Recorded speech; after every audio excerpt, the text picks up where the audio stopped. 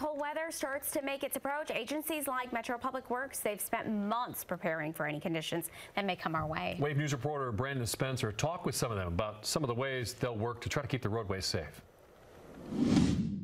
There's a dome on Newburgh Road that's not filled with heroes you normally find in the sporting world, but is instead surrounded by the unsung heroes that help us get the best of whatever Mother Nature throws at us.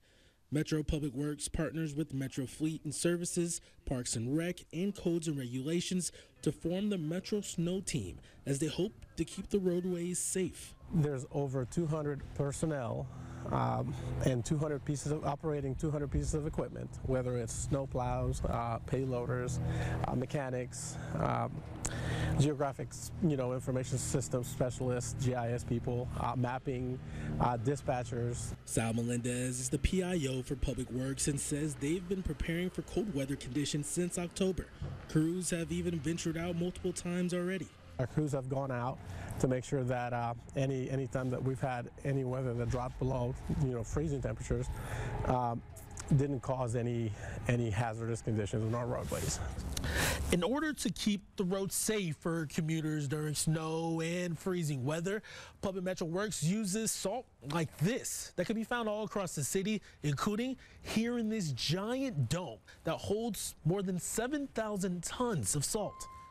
We are ready. We have plenty of material. We have plenty of salt. So every season, every year, we start off with 38,000 tons of salt, ready to be used, as long as necessary. So we're ready for that. And while they may be ready, Melendez asks for patience.